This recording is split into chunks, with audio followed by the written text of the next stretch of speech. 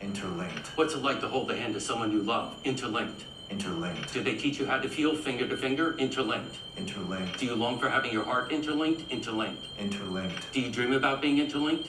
Interlinked. What's it like to hold your child in your arms? Interlinked. Interlinked. Do you feel that there's a part of you that's missing? Interlinked. Interlinked. Within cells, interlinked. Within cells interlinked. Why don't you say that 3 times? Within cells, interlinked. Within cells interlinked. Within cells. In the year 2049, the protagonist K is the new model replicant. He is someone who obeys at all costs, being completely unconscious of any possibility of freedom.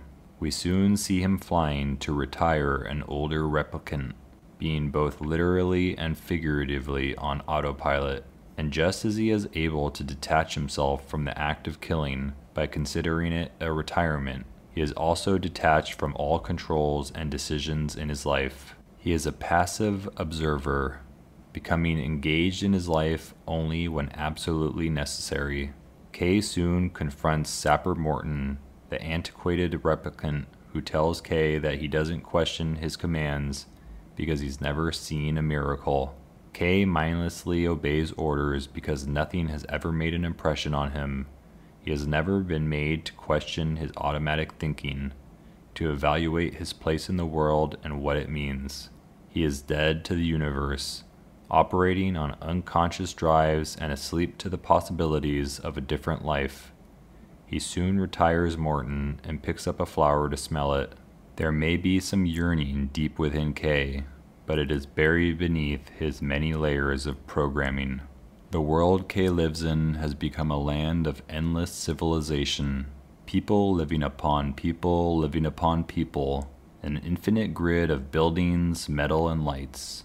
A labyrinth of humanity in which one is easily lost and forgotten, with no way to rise above. He returns to the police station and performs a psychological test to ensure his baseline functioning, with that baseline being one of absence of emotion and passion.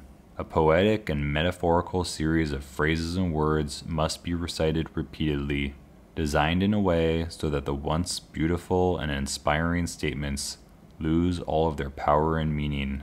Several questions are posed about feelings and moments of potential relevance, but these are also mangled by interspersing the word interlinked within, effectively turning it all into rubbish and insignificance, while at the same time implying that replicants have no choice to be independent, being forever tied to their masters. When he passes, he is called Constant K and provided monetary reward for his compliance with the rules. K returns to his retreat among the chaos, and we see the life of the everyday man. It is one of predictability and rote routine. Cooking stale pasta, talking about trivialities of his day, and saying he needs a drink right away. He is the stereotype of a man who doesn't want to try and likes everything to be decided for him. No originality and no creativity needed. Everything is as clear and straightforward as day, since a purely pedestrian life is all that is required.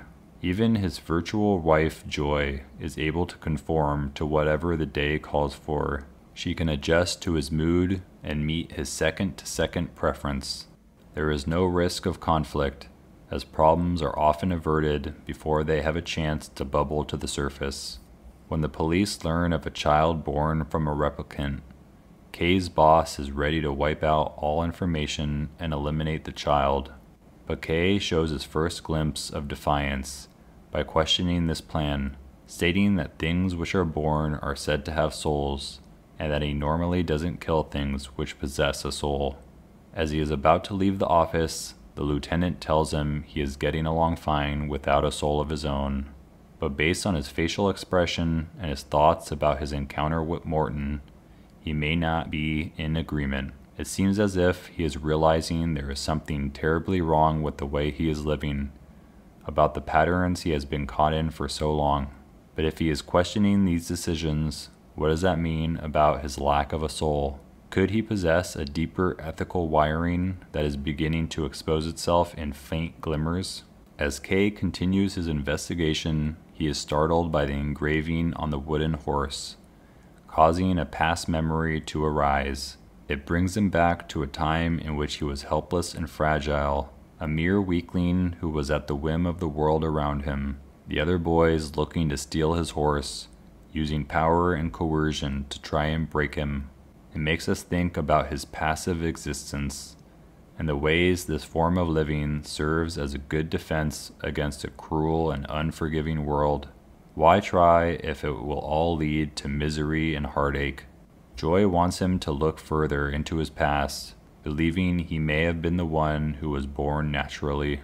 But this coincidence is dangerous to Kay, in that it means going outside the bounds of his formulaic programming, running the risk of defying his code of servitude and instead leading to the possibility of aliveness and excitement. For Kay, aliveness equals danger, and so he focuses only on negative outcomes of the tyranny that chased him in his dreams, continually being stifled by the past and the power it holds over him in the present day.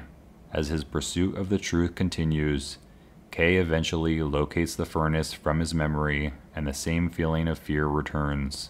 He becomes stuck in the emotion, unable to break out, exposing us to a very different man than what we saw in the first part of the film. This man is one with a story behind himself, some type of context. He has a life which is graspable and which matters. He is no longer nothing. He is something of substance. The unconscious fear has been there all along, but now it is being faced and understood, instead of being stuffed away. Pieces are being put together, leading to the release of long suppressed emotions. Kay soon meets Dr. Anna, and he asks her, "How can you tell if something really happened?" She replies, "We recall with our feelings. Anything real should be a mess." And with that, we are provided a key element that allows him to connect to the inner being of his soul. His remembering and its link to feelings is the basis for his current journey. It is providing the meaning which has always been missing. He then says, "I know it's real," and explodes with anger. Living a life of passivity and detachment was the easy route because there was no stakes involved. Nothing was at risk.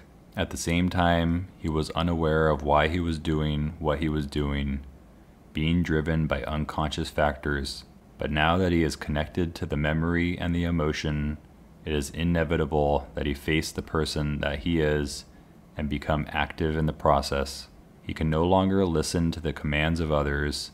Instead, he can only listen to the commands of his personal inner controller, a fate that many will avoid to remain in ignorant comfort. He returns to the office to perform the psych test, and he cannot return to baseline. His logical and robot-like nature has been compromised. He answers the questions with hesitation, with thought and feeling involved now. He is being distanced from his unconsciously driven nature due to emerging realities. As once foggy fragments come to the surface, he can no longer hold the tension, unable to be the automaton he was for so long. After Kay is captured and is speaking with the leaders of the revolution, he learns that he was not the child who was born, leading to a sort of existential crisis and posing a very important question to himself. If life isn't just about him, what makes him continue to fight? Why should he be the hero if he himself is not the special individual he believed himself to be? He wants to be the one favored by God, something which is no longer possible. Soon after, when Kay fights Love to save Deckard, it seems that Love has the upper hand, and she claims that she is the best one. It's as if all the slaves, and perhaps all the human beings in the story, desire to be special in some way, to be recognized and to be placed apart.